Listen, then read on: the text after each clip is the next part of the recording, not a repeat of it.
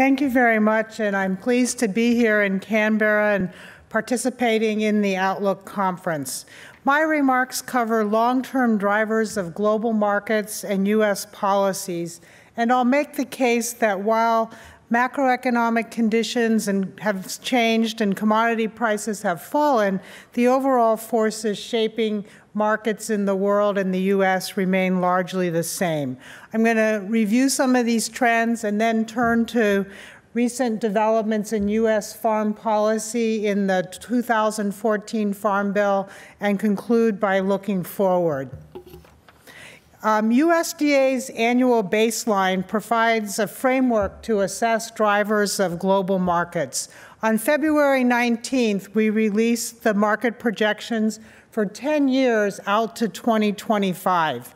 And they are based on specific assumptions about macroeconomic conditions, policy, weather, and international developments, with no domestic or external shocks assumed to occur to global markets. In terms of policies, the baseline assumes that current policies continue throughout the period, including the 2014 Farm Bill. And as such, this is one scenario that's based on a combination of our models and some expert judgment. The first chart here shows the macroeconomic projections for gross domestic product, or GDP. And the global growth throughout the period averages 3.1%, which is slightly below the long-term trend prior to the 2008 financial crisis. There's two lines here. On top in green is developing countries, on the bottom developed countries. And we project higher rates of growth in developing countries. This, combined with higher rates of population growth, reinforce a shift towards developing countries as the drivers of ag markets and trade.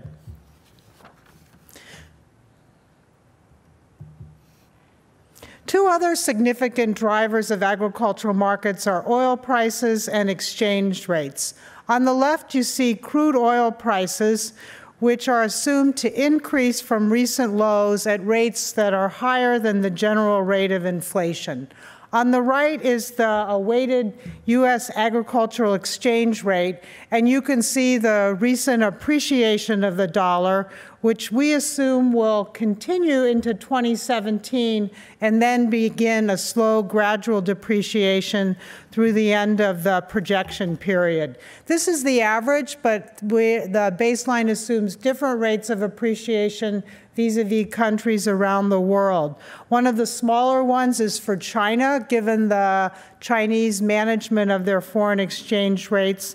The largest real appreciation of the dollar takes place against Russia and other former Soviet Union countries.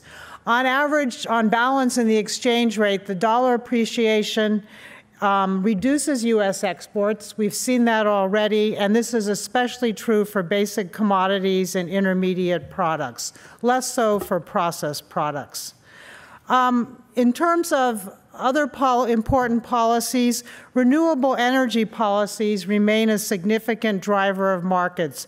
Within the U.S., in the projection period, ethanol continues to account for about a third of total U.S. corn use. This drops slightly due to the ability to blend ethanol into gasoline, but nonetheless, it remains important. Globally, biofuels are projected production is expected to increase in the next 10 years, although at a slower rate than in the past. Now, that's the macroeconomic background, and they lead to a slow recovery in global growth, in global demand for agricultural commodities.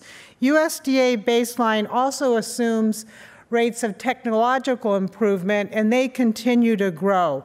If you bring this demand and supply side together, that implies that we see slowly recovering prices, and this is U.S. farm prices for soybeans, wheat, and corn. And here you have a line that shows where the projection period starts.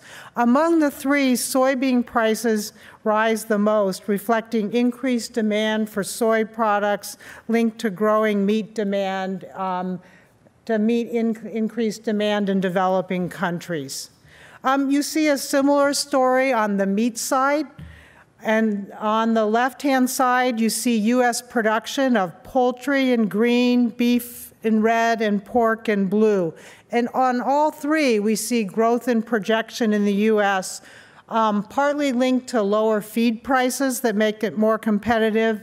We also assume increased technological improvements, and the key component is the growth in international demand. I don't include dairy production, but that's also projected to grow. On the right-hand side, you see U.S. per capita demand for these three meats, and they rise ever so slightly. And this is even as the baseline also includes declining nominal prices for meat. In fact, the declining price for beef is slightly more than other meats, which helps arrest the fall in per capita beef consumption.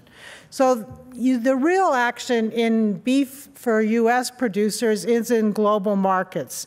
And this chart shows total exports from the major exporting countries.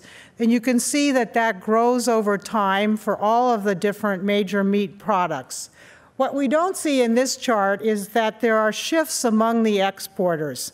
And this illustrates a second point that Jamie also made, that an important trend in global markets is increasing competition from developing countries that are growing as both importers and exporters. For example, in 2014, India became the world's largest beef exporter, and its exports are projected to increase by 30% over the next decade.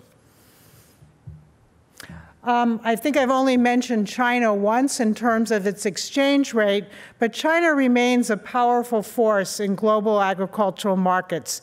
This chart shows soybeans imports around the world, and green shows that China already has become a dominant force in global soybean as a global soybean importer, and that's projected to increase.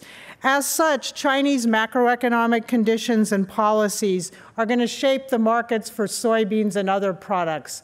Another example of a market that's important to the U.S. is cotton, and China is the world's largest cotton importer and also holds record levels of stocks. My one final chart on the baseline reinforces this point about competitiveness for exporting countries.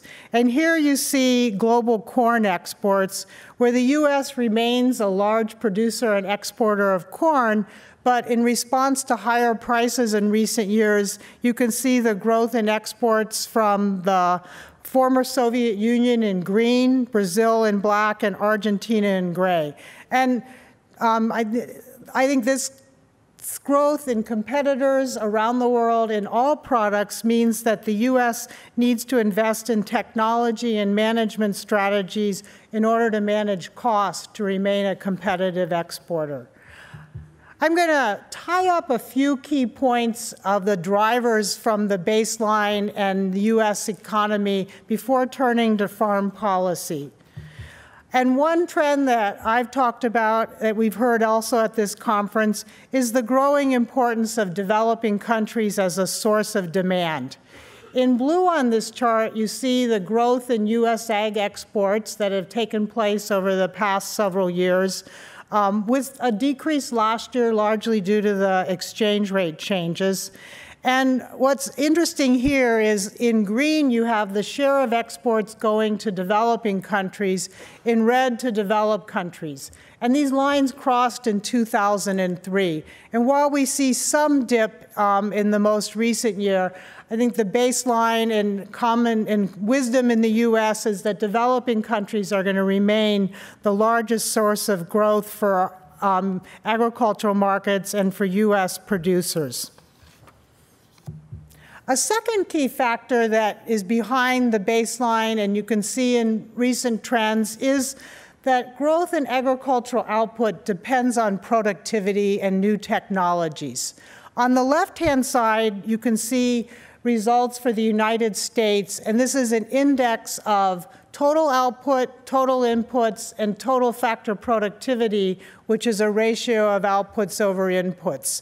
The lines for total factor productivity and total output really lie on top of each other. And you see at the bottom in light blue total inputs, which change little over time. And this goes back to 1950, showing that for decades, the growth in U.S. agricultural output has been driven by changes in technology. In the world, if you look back, and the chart on the right-hand side goes back to 1960, that wasn't true globally. Changes in inputs were driving increases in output on average globally into the 60s. But if you look in the most recent period we have data for, 2000 to 2012, it's total factor productivity that's now on average globally driving the increase in production. And that's the green bar where you see in bright orange total input growth, gray is irrigation, and light orange is more ag land.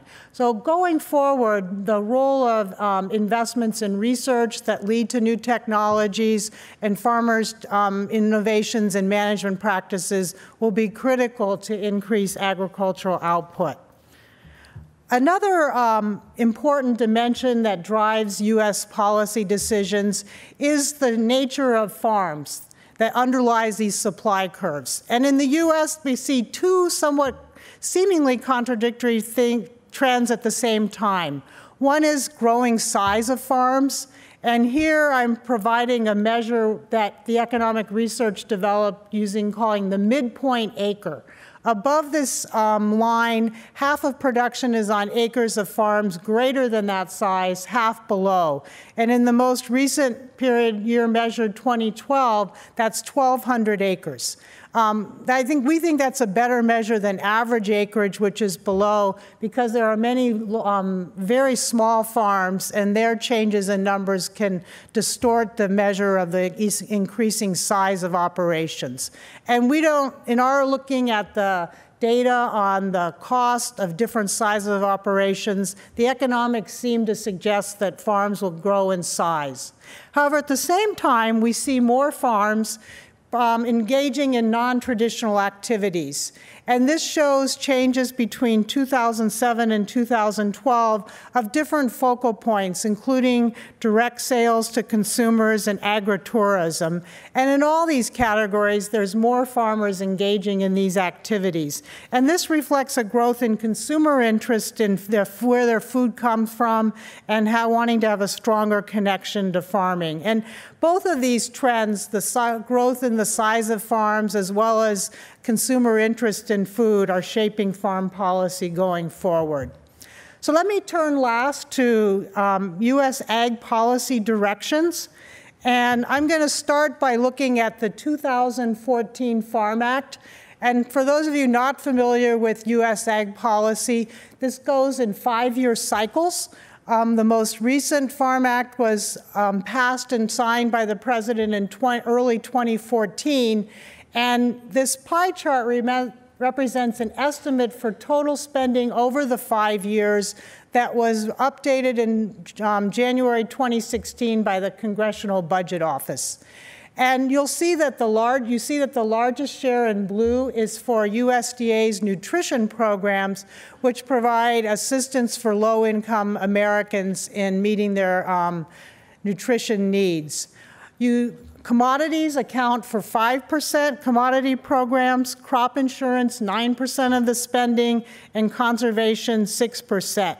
The other 1% category in yellow, this represents trade programs, credit, rural development, research and extension, including my agency, which is located here, energy and miscellaneous programs. So within USDA, the spending is dominated by nutrition programs, and these 3 farm programs are also an important share of what is invested in by Congress. Let me turn now, and I'm going to focus on the farm and insurance programs. Conservation is important, but I'll leave that aside today. I'll start with the commodity programs. The USDA has a forecast for farm income, and the first forecast was produced in February 2016, and it includes estimates of different types of spending for commodity programs. This doesn't include the insurance programs. And the light green color represents prices where payments depend on prices. And while the slide says there's a transition from fixed to price-dependent programs, it's really an evolution, and this shares have shifted over time under different farm policy regimes and different market conditions. In 2016, payments that depend on prices are projected at over $10 billion. These payments are largely based on some fixed or program acreage, and not the production isn't linked to prices in the market in each year. You also see over time growth in conservation programs, and within these programs there are more payments going to working lands versus land retirement programs. The recent Farm Bill introduced new programs. There are some special programs for cotton that I'm not going to discuss, but 3 new programs that were introduced for field crops are the Price Loss Coverage, or PLC program, and the Agricultural Risk Coverage, ARC, which has 2 variants, one based on county yields and one based on individual yields. And each farmer in the U.S. had to decide at the beginning of the Farm Bill what program they would choose and then stay with that program throughout the duration of the Farm Bill. And this shows the choices that farmers made. And it varies by product. You see that soybeans, corn, oats chose mainly the ARC County program. Rice and peanuts chose mainly the PLC program, and wheat producers split their decisions. And analysis by farm extension agents and economists show that, as one might think, the expected payments under each program were the key driving factor for farmers. One thing that is interesting is that less than 1% of farmers chose the individual coverage option. And I think the analysis around this indicates that that's a couple things. One, it's a more complex program. It may, producers may have good close substitute in the crop insurance programs. It also had a lower payout based on 65% of the base or program acres versus 85% in the county average. So I think this is, we have what were widely called more complex programs, but farmers were able to make decisions and choose which program to participate in. Let me turn now to crop insurance.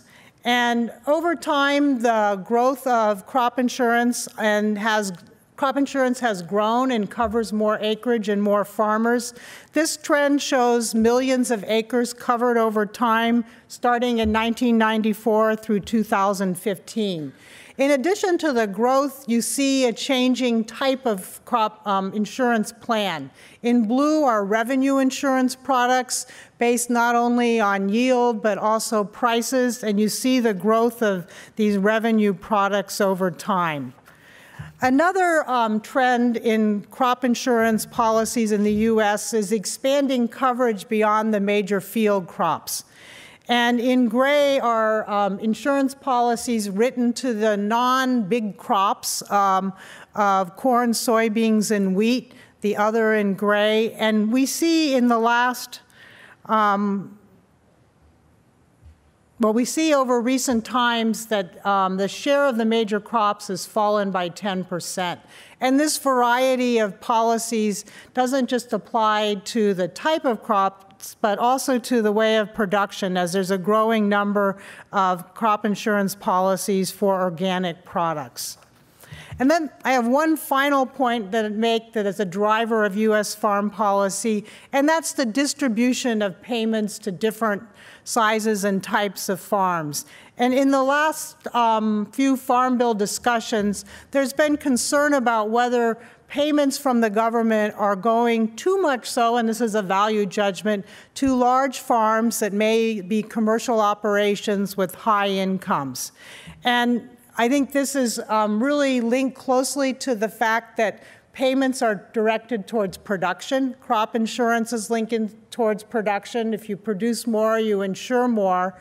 But at the same time, as we saw earlier, the size of farms are growing on average. So to the extent that the programs remain linked to production, we're going to see, I think, an ongoing concern about more payments going to higher levels of production and higher income. And in this chart, you see the share of payments in green and the scale of the farms increases from left to right. So it illustrates the more payments going to larger operations. Let me conclude by looking forward at some of the drivers of food and farm policy in the United States. Today I focused on markets and some of the traditional farm policies, and these issues will remain important. You hear them being discussed already on an ongoing basis in Washington. Concerns about whether the insurance or revenue protection that creates what's called a safety net is sufficiently effective. There are discussions about competitiveness, the role of the U.S. in international markets. On average, the U.S. exports about 20% of its production every year, so these markets are very important. We see discussion of competitiveness in technology, of the structure and size and scale of farms, and whether there should be limits on payments. And we see conservation policy discussed and being looked at as a way to meet commitments to reduce greenhouse gas emissions. But as I alluded to earlier, there's also increasing interest and discussion in the U.S. of consumer concerns about the way farm products are produced. And right now there's an ongoing debate on the government's role in labeling for genetically engineered products of biotechnology. So all in all, I think it's a really interesting time to be working in food and ag policy. There's a lot of research issues that we're seeing in the U.S. and other countries, and it seems like that's also true in Australia. Thank you very much.